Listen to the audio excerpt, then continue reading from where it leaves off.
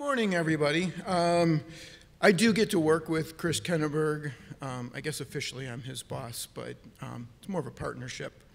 Dearborn Public Schools is a little bit unique in that we do service pre-K through 14, through community college.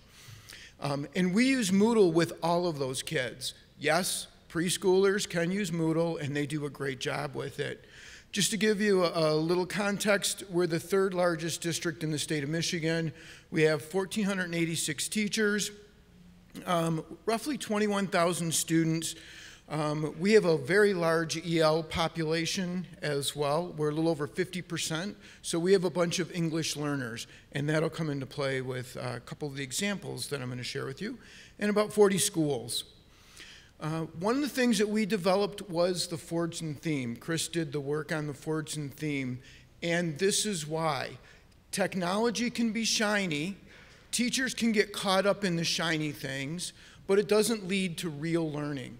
And that's what we're focused on. We're focused on what students learn and what students need to learn.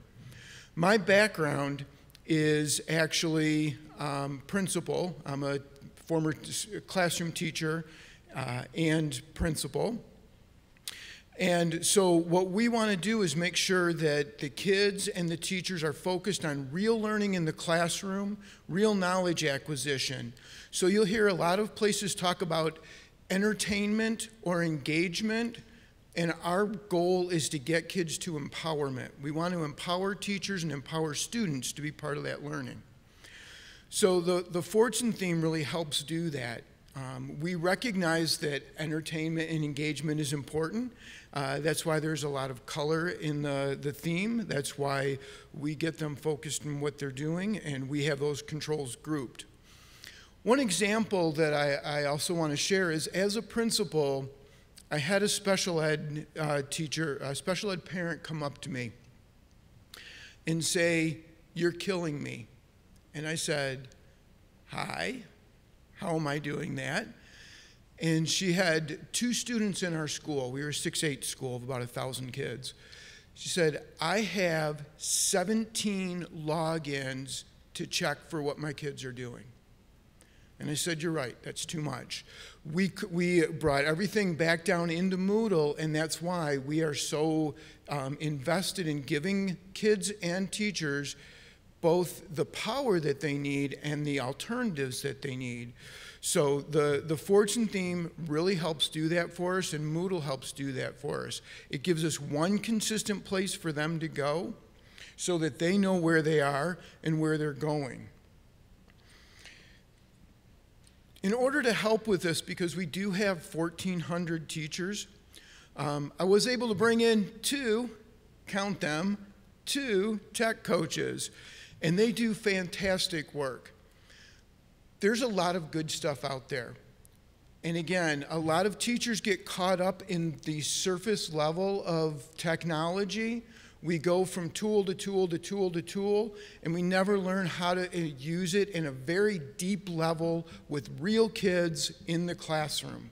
So one of the things that the tech coaches do is they work with teachers to be able to provide that depth. Because one of the things that Moodle can do is it can provide real depth, real learning for kids. So instead of just entertaining them, instead of just engaging them, it can empower the kids, and it can empower the teachers to do what they need to do. So the technology coaches meet with the teachers on their prep. They work with them. They develop things for that teacher individually. But they also go beyond that. They actually develop model courses, and they share those model courses with teachers and others. And one of the things that I'm really excited about is the OER movement, both in Michigan and throughout the United States, in developing these things and sharing these things. Martin talked about MoodleNet, and we're pretty excited about seeing that come into play. The technology coaches also work with the teachers in an ongoing fashion. So what they do is they will embed themselves And because co-teaching has taken on kind of a lot of different meetings, we now call it technology partnerships, technology integration partnerships. So they will work with teachers on a 2-week or 1-week or unit basis so that real implementation is happening in the classroom. And they do the on-the-job assistance as well. Here's some examples of things that they've created. At the elementary level, they've created a spelling course. We pulled some teachers together, and they created a spelling course. It is amazing to me that back when I was in elementary and up to today, teachers would spend a lot of time on Monday. They would read the words. Kids would take a pre-test, every kid taking the same pre-test. And then on Friday, they would take the post-test. Why do we have teachers for whom time is crucial spend all that time doing a spelling course when a lot of those kids already know it? So we've put the spelling course at the elementary level. We've done 3rd grade and 4th grade so far. We've put that into Moodle, and the kids can self-pace. They can take the quiz on their own. If they know it on Monday, they are done. They can move on to other things. There's lots that kids need to learn and need to do. So we have that. And then if they don't have them, they have a bunch of self-paced examples that they can go through and increase their learning there as well. Come 11th grade, we have a social studies test where kids have not taken the material since 8th grade.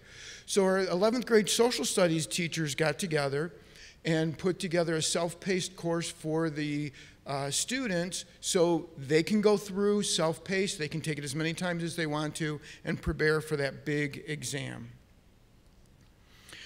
And then finally, Chris has worked with a lot of teachers to provide templates. For example, book reviews. Lots of kids do book reviews. Our book review is a database module in Moodle that allows the kids to create a very colorful book review. They can include video, they can include the book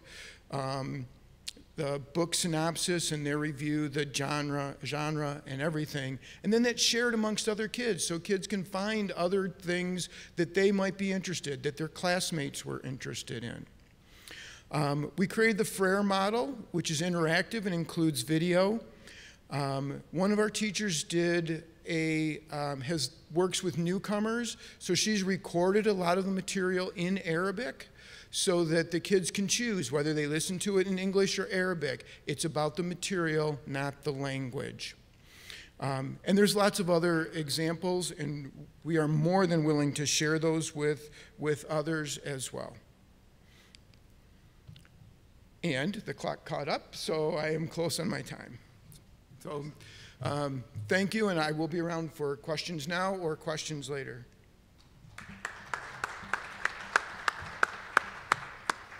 Some great work going on in Dearborn. Does anyone have any questions for Troy? Just raise your hands, and someone will come around with a microphone. Anyone with a question for Troy? No? I've got a question for you, Troy. What do you what was the, so as I said to Chris earlier, I've done a lot of work in schools, used to be a teacher, used to be a director of e-learning. What was the thing which perhaps looked the easiest, but was hardest to implement, would you say? Wow, that's good. I think that just the look and the feel and making it looked like it should be easy to make it easy to use, and that was a lot of work. Fortunately, Chris does that work. I just go, yes, no, I like that, I don't like that, so.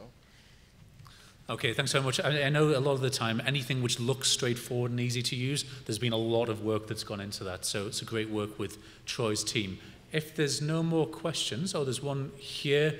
We've only got time for one more. Perhaps you could catch Troy afterwards, sorry. But this gentleman here has got a question for Troy, and then we're going to move on. Did you have another system that you were using before you started into Moodle? No, we had lots of other things. A lot of other teachers were using Edmodo. We're using a lot of So my question is this, because I'm facing this issue right now, is we had an old system, and they were developing courses a certain way, and they created these courses, and it turned out that trying to convert them over to Moodle was very super labor intensive, and I was trying to influence them to just learn how to use the what's inside of Moodle, because what was going on is the old way of doing, like, questions, for instance, the old way of doing questions didn't have all the features that Moodle had, but they were stuck on it. It's like, well, we need our questions in Moodle to function exactly the way they did in this old system. So I guess the question I'm getting to is, did you encounter any of that, and how did you get them weaned off of that, the old, instead of, you know, using that to use what was already inside of Moodle? Well, we just told them, I am in a position where I can tell people you have to do it. And we did, because one of our keystones is you're always investing in someone. You're either investing in yourself or you're investing in someone else. And we've got to get people to invest in what we provide so that they can build off of it and do great stuff. So you just basically said, this is the cutoff, this is what we're using. If it doesn't just absolutely, you know, get integrated into Moodle, then we're not using it. And just put the hard. That's where my technology coaches came into play, because the technology coaches would go and work with them on how it is that it could work and how it could be better. So you have to have some of those models and some of those key people that can help out. Right. Thank you. Thanks, Troy. No problem. So just before we give a round of applause to Troy, just to say that this is one of the really important things around openness in education. It's not just enough to have Moodle as an open source LMS. We need open educational resources. We need to work with educators to help them understand that putting things in a silo is not a good long-term solution. So there is always a cost to switch, but I think that sometimes when we talk to educators and we say, look, this is what we're trying to do here for the long term, my experience is that a lot of them get on board. Some of them, the hardcore, always won't, but then they're the kind of people who won't get on board with anything that you do anyway. Thank you very much, Troy.